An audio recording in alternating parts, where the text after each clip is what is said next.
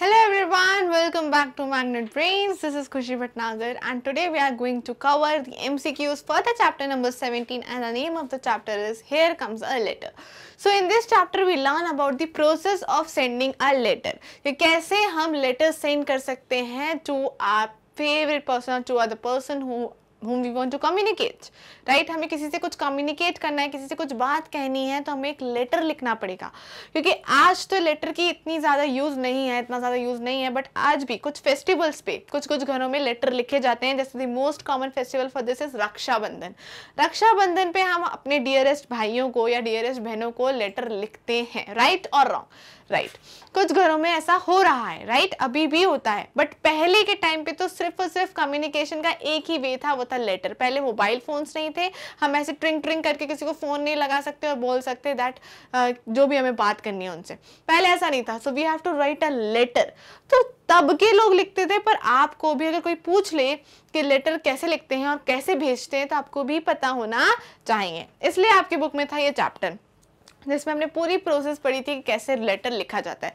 सो कैसे लिखा जाता है? First of all you have to right a letter. बहुत जो भी आपको बात करनी है वो आप कहोगे, अपने लेटर में लिखोगे, है ना। उसके बाद you will put it in a envelope, और एनवेलप में आपको क्या क्या चीज़ें मेंशन करनी है, आप सामने वाले का जिसको आप पहुंचा रहे हो उसका एड्रेस, आपका कॉन्टैक्ट नंबर, ये सब चीज़ें आपको मेंशन करनी है। और कहाँ पे डाल के आओगे? इन अ लेटर बॉक्स, जो रेड कलर का लेटर बॉक्स होता है उसमें you will put it, right. और जब वो लेटर बॉक्स में पोस्टमैन अंकल आएंगे, वो लेटर को निकालेंगे और अपने बड़े से बैग में रख लेंगे। उसके बाद वो कहाँ जाएंगे? वो जाएंगे पोस्ट ऑफिस, और पोस्ट ऑफिस में लग जाएगा, जैसे आपको जिस भी सिटी में भेजना है, आपको दिल्ली भेजना है, दिल्ली भेजना है, तो उसका स्टैंप, और जैसे ही वो स्टैंप लग जाएगा वो चला जाएगा दूसरे बड़े बैग में जहाँ पे दिल्ली के सारे लेटर्स रखे होंगे, उसी में बीच में आपका लेटर रख दिया जाएगा। और फिर दूसरे पोस्टमैन अंकल रेड वैन में बैठ के उसे रेलवे स्टेशन छोड़ के आएंगे, क्योंकि आप रहते हो कहीं और वहां से जाना है वो दिल्ली, तो ट्रेन में जाना पड़ेगा उसको, तो वहां पे वो चला जाएगा ट्रेन में और ट्रेन से पहुंच जाएगा Delhi.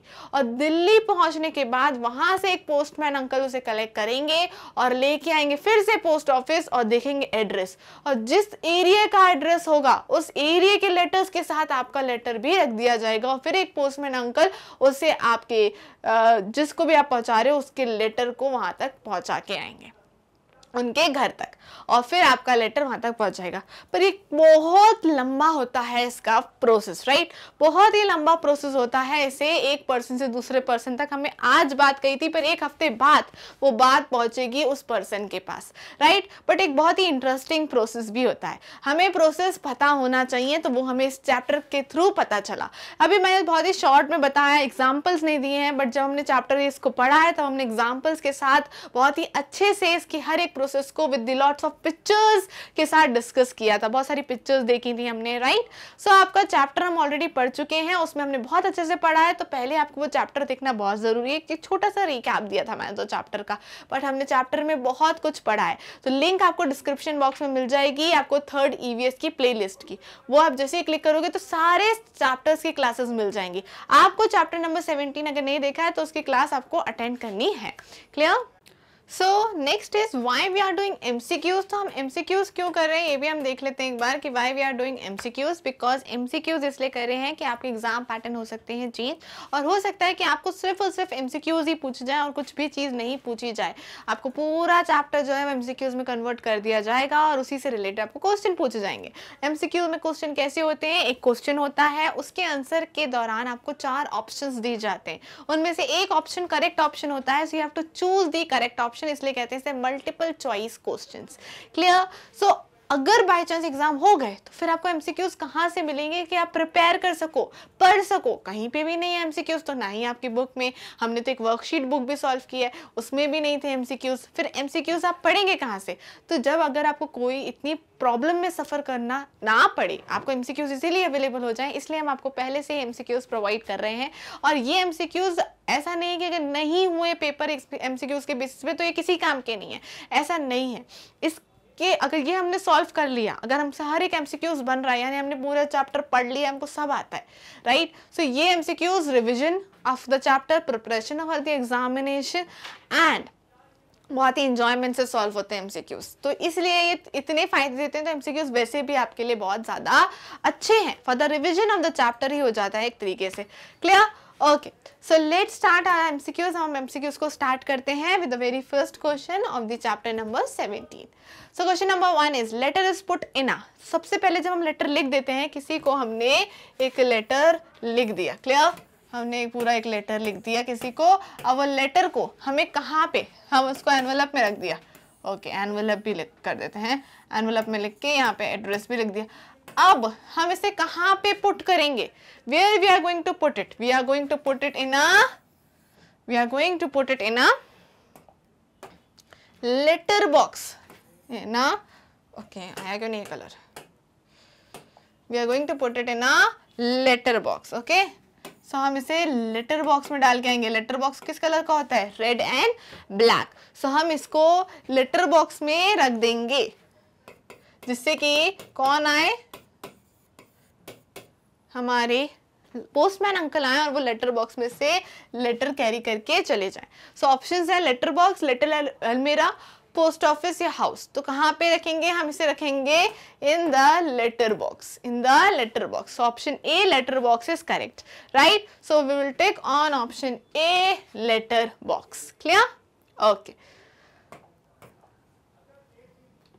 Next question, who take are letters. फिर लेटर बॉक्स में से कौन आता है लेटर लेने के लिए, वेरी सिंपल, ऑप्शंस क्या है, ऑप्शन ए है पोस्टमैन, ऑप्शन बी है पोस्ट वुमन, ऑप्शन सी है नो वन, ऑप्शन डी है बोथ। हाँ, so who comes to take are letter, सो ज्यादातर हमने क्या सुना है, पोस्टमैन, पोस्टमैन ही आता है ना हमारे लेटर लेने। तो पोस्टमैन अंकल आते हैं, तो हम किस पे टिक करेंगे, ऑप्शन ए पोस्टमैन पे, option A postman. Okay, so option A postman is the correct option. Clear? Okay. Next is dash is very important in a letter.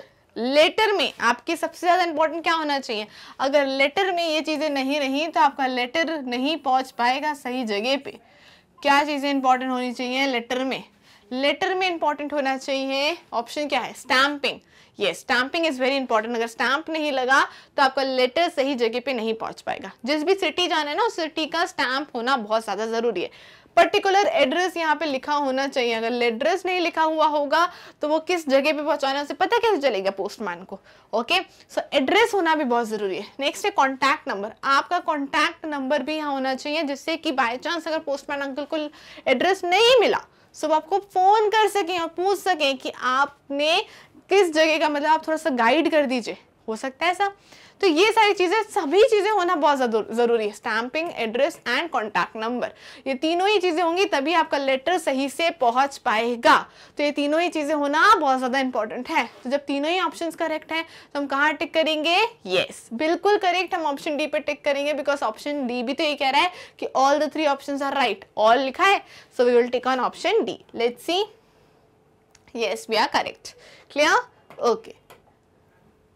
Next, after stamping it will move to a different dash. Stamp करने के बाद, अब stamp हो गया तो वो कहाँ चला जाएगा फिर letter, it will move to a different state, different state पे चला जाएगा, डिफरेंट सिटी में चला जाएगा, या as per the address it will move, या नोवेयर। स्टैम्प लगने के बाद जो आपके लेटर में कहाँ पे जाएगा, वो जो एड्रेस लिखा होगा उसी के अकॉर्डिंग ना, जिस भी सिटी का एड्रेस है, जिस भी स्टेट का एड्रेस है, जिस भी जगह का एड्रेस है, जो भी लिखा होगा वो उसी के अकॉर्डिंग ही तो मूव करेगा आपका लेटर, राइट और wrong. So option C is right, that it will move as per the address mention in the letter. जो भी आप एड्रेस लिखोगे उसके अकॉर्डिंग आपका लेटर स्टैम्प होने के बाद मूव करेगा। Clear? So option C is correct, right, we are correct. Okay, okay, next question. Next question is red van dropped to uh dash. अब एक रेड वैन होती है, रेड वैन में हम लेटर्स को रख देते हैं, वो रेड वैन कहाँ लेके जाती है हमारे लेटर्स को, ये हमने पढ़ा हुआ है, that is all mention in your chapter. इसलिए मैं कह रही थी कि चैप्टर जो हम रिकैप करते हैं तो हम बहुत फास्ट और बहुत ब्रीफ तरीके से रिकैप करते हैं, बट बहुत सारी चीज़ें ऐसी होती हैं हमारे चैप्टर में जो लिखी होती हैं और हमने अभी इतने अच्छे से पढ़ी नहीं होती हैं, राइट। तो अभी हम रिकैप नहीं करते, तब तो हमने बहुत अच्छे से पढ़ी है। रेड वेन कहाँ लेके जाती है ये भी मैं आपको बता चुकी हूँ इन द क्लास, जो हमने चैप्टर 17 की क्लास में किया। तो रेड वेन जो है वो कहाँ ड्रॉप करती है लेटर्स को, बस स्टैंड पे, रेलवे स्टेशन पे, किसी और सिटी में ही, या फिर ना कहीं नहीं ड्रॉप करती है। So where red when dropped the letters, red when drop करती है एट द रेलवे स्टेशन, क्योंकि रेलवे स्टेशन से अगर डिफरेंट सिटी में जाना है तो वो रेलवे स्टेशन से ही जाएंगे, यानी बाय ट्रेन। तो ट्रेन में रखे जाएंगे हमारे लेटर, और ट्रेन कहाँ आती है, ट्रेन आती है रेलवे स्टेशन पे, राइट। सो सारे लेटर्स कहाँ जाते हैं, रेड वेन में बैठ के जाते हैं railway station. Clear? So option B railway station is correct. We will take on option B railway station. Clear? Okay. Next question, you can reach railway station bye, कैसे पहुंचोगे? ये इसी का अपोजिट क्वेश्चन है। अभी जो हमने प्रीवियस क्वेश्चन देखा, question number 5, उसमें हमने जो पूछा ना उसी को घुमा के, मतलब ऐसे मैं पूछ चुकी हूँ, अब मैं ऐसे पूछ रही हूँ, राइट। उसी के दोनों पार्ट हैं कि अब उसमें मैंने आपको पूछा कि हम रेड वेन से कहाँ जाते हैं, तो आपने बताया रेलवे स्टेशन जाते हैं, राइट। अभी हमने देखा इस क्वेश्चन में। अब मैं पूछ रही हूँ कि हम रेलवे स्टेशन कैसे जाते हैं, तो हमें पता ही है ना कैसे जाएंगे, रेड वेन से, रेड बस से, व्हाइट वेन से, या व्हाइट बस से, किससे जाते हैं अभी तो पता चला था। यस, रेड वेन से, बिल्कुल करेक्ट। तो आप बोलोगे मैडम ये ऐसे क्यों बात करी, एक ही क्वेश्चन को दो तरीके से पूछने का क्या मतलब है? क्योंकि मुझे नहीं पता कि आपकी टीचर कैसे पूछ लें आपसे एग्जाम में, या तो वो उस पैटर्न से पूछेंगे या तो इस पैटर्न से पूछेंगी, तो आपको दोनों ही पैटर्न से आंसर देना तो आना चाहिए। मेरा काम है आपकी प्रैक्टिस कराना, इसलिए मैंने आपको दोनों पैटर्न से पूछा। क्लियर? सो इसका आंसर हो जाएगा ए, red van. Clear? So we will take on option A and we are correct. Clear? Okay, आपको फिल भी करना है यहाँ पे आंसर, जो डैश वाले क्वेश्चंस हैं वहां पे आपको आंसर फिल भी करना है। Clear? Okay. Next, after how many days later reach to Delhi? सो दिल्ली एक लेटर पहुंच रहा था टू अहमद, तो अहमद को, हमने एक स्टोरी पढ़ी थी, राइट। तो वहां पे अहमद को दिल्ली एक लेटर पहुंचना था, तो कितने दिन लगने वाले थे? 4 to 5 days, 5 to 6 days, 7 to 8 days, या 10 to 11 डेज? कितने दिन में लेटर आपका पहुंचने वाला था टू दिल्ली? दिल्ली को कितने दिन में पहुंचेगा? 4 to 5 days, 5 to 6 days, 7 to 8 या 10 to 11? So it will take 5 to 6 days to reach Delhi. कितने दिन लगेंगे? 5-6 दिन, यानी 5 to 6 days. So option B is correct. Let's see. Yes, we are correct. Option B is correct. Clear? Okay. Next question is stamps of different city is, यानी जो stamp लगते हैं वो डिफरेंट सिटी के कैसे होते हैं? Let's see the option. Same, यानी डिफरेंट सभी सिटीज के जो स्टैम्प रहते हैं वो सेम ही होते हैं? नो, सेम नहीं हो सकते हैं, नहीं तो आइडेंटिफाई कैसे कर पाएंगे कि ये स्टैम्प दिल्ली का है यानी लेटर दिल्ली जाना है, ये स्टैम्प इस जगह का यानी इस जगह जाना है। इवन स्टैम्प्स कंट्रीज के भी अलग होते हैं, राइट। तो स्टैम्प्स जो होते हैं वो कंट्रीज के भी डिफरेंट स्टैम्प्स होते हैं। ऑप्शन बी है डिफरेंट, तो हाँ, हम भी तो ये कह रहे हैं कि डिफरेंट सिटी के स्टैम्प्स कैसे होंगे? डिफरेंट ही होंगे, अलग अलग ही होंगे। सो ऑप्शन बी सही है, बट हम सारे ऑप्शन देखते हैं। ऑप्शन सी है some are different and some are same, मतलब सम डिफरेंट, यानी कुछ ही डिफरेंट होंगे बाकी सेम होंगे, तो ये भी गलत है क्योंकि सभी डिफरेंट होते हैं और नन नहीं हो सकता। तो option B is correct, option be different is correct. Clear? Okay. Next question, which is the faster means of communication? अब क्या हो गया है कि कम्युनिकेट करना है, अगर मुझे किसी से कोई बात कहनी है, फॉर एन एग्जाम्पल मुझे अपनी नानी से बोलना है कि नानी आई मिस यू, मुझे अपनी नानी को क्या बोलना है? नानी आई मिस यू। तो नानी आई मिस यू मैं कैसे बोलूंगी? अगर मैंने लेटर से भेजा, अगर मैंने लेटर से उनको लिख के भेजा कि आई मिस यू, तो वो लेटर उन्हें कब पता चलेगा? उन्हें पता चलेगा कम से कम 5 से 6 डेज में कि दैट यू आर मिसिंग हर, है ना। आपकी नानी को कितने दिन में पता चलेगा? 5 से 6 डेज में। वहीं पे अगर मैंने टेलीफोन से, अगर मैंने टेलीफोन या फोन मोबाइल यूज करके मैंने नानी को कॉल कर लिया, कॉल करके उनसे बोला आई मिस यू, तो कितनी देर में पहुंच जाएगा? अगर मैंने कॉल करके बोला आई मिस यू तो कितनी देर में?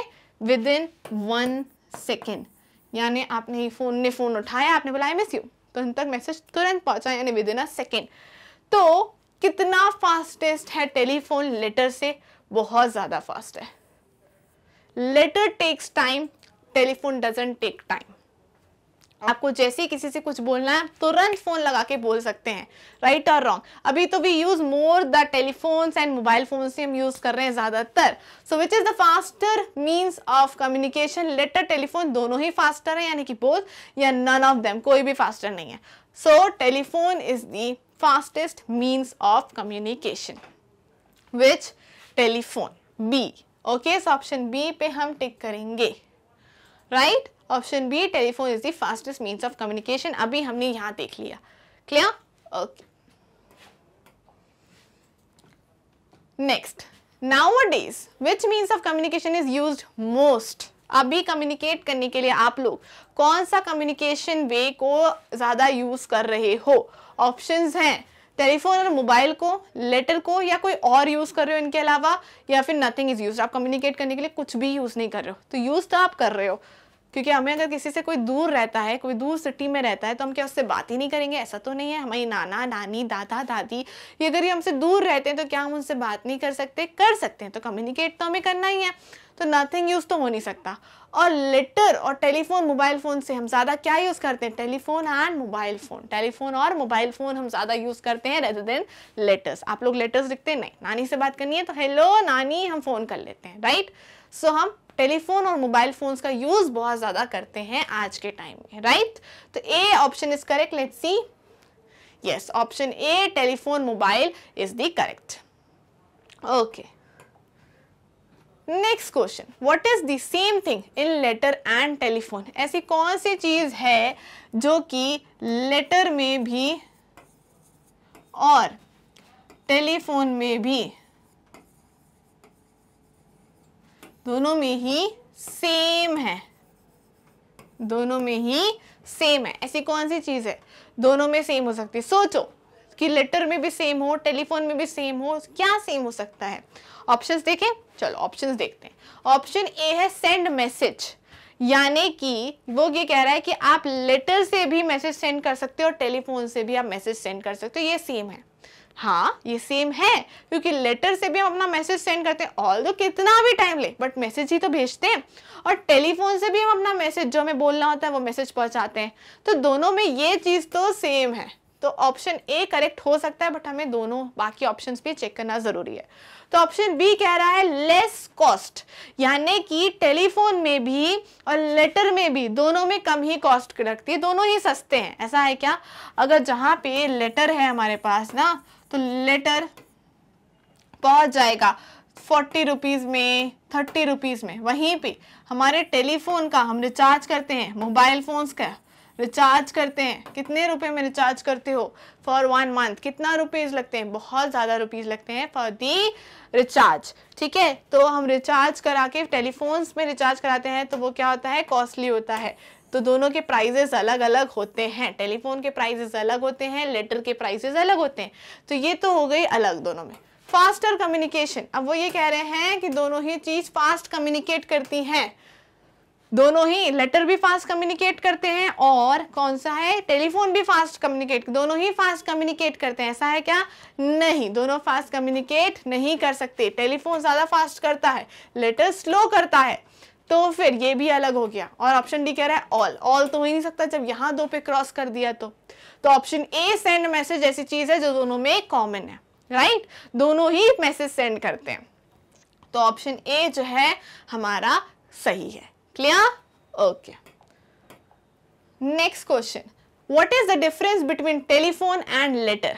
अब हमने सेम थिंग देखी, अब हम डिफरेंट थिंग देखेंगे कि दोनों में डिफरेंस क्या होते हैं। Let's see, send message, message send करना तो सेम थिंग होती है, गलत कैसे? ये तो गलत है। Duration, yes, this can be different. Why?